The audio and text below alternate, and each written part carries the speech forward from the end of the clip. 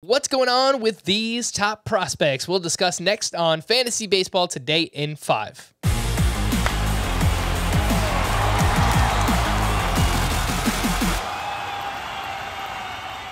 Welcome into FBT in 5. As always, make sure to follow and stream us on Spotify. Today is Saturday, May 28th. I am Frank Stanfield, joined by Scott White.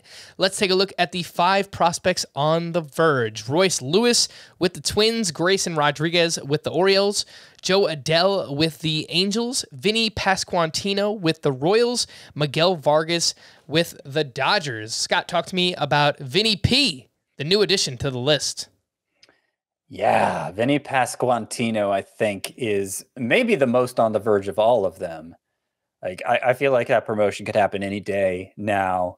They are overdue to upgrade from Carlos Santana. They tried it briefly with Ryan O'Hearn again, tapped that well, went back to that well again, and it delivered the same results. They're just getting no production from that position. And Pasquantino, he's been red hot. He just had a 2-homer game that included, there was a 5-hit game, 2 homers, 2 doubles. There was a grand slam. He's among the minor league leaders in home runs now. He has a near 1-to-1 strikeout to walk ratio for the second straight year. Just uncommon plate discipline, uncommon bat control for a guy with his kind of power.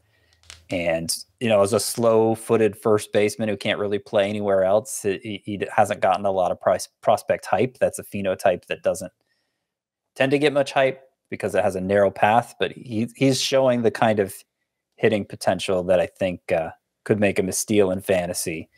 Widely available still.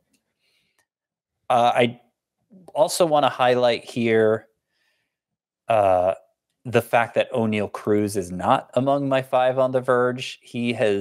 There's still a lot of baseball writer types clamoring for him to get the promotion. Felt like he was unjustly sent down at the end of spring training. He has been hitting better in May.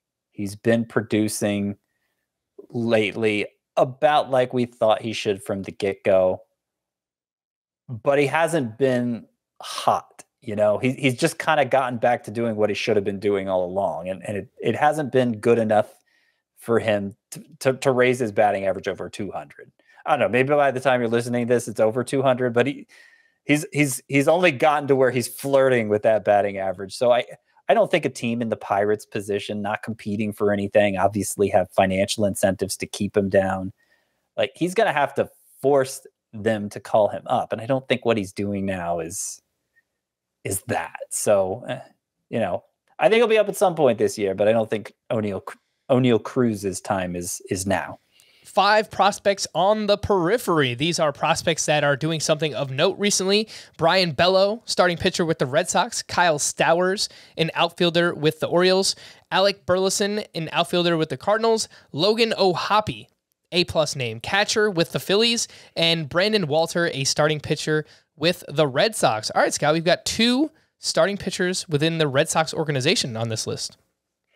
Yeah, and Brayan Bello is the one who I think the average fantasy owner needs to be most aware of, because there may not be another pitching prospect who's improved his stock more this year than Bello. He just made the jump to AAA, his first 2 starts there, double-digit strikeouts in each.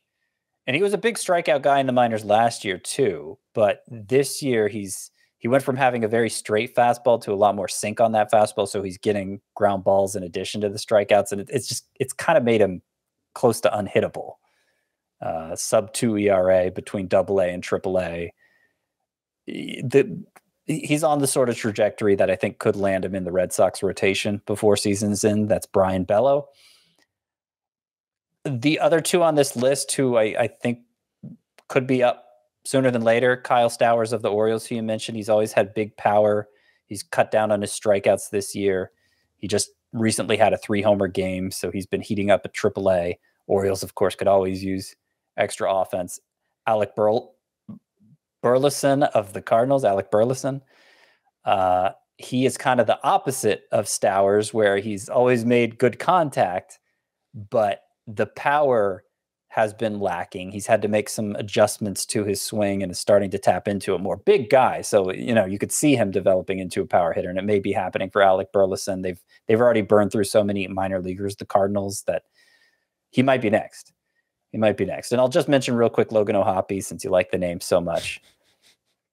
He's emerging as one of the top catcher prospects, I think. OBP over 400 this year. He really became a much more patient hitter. Broke through in the Arizona Fall League, basically, with all those walks.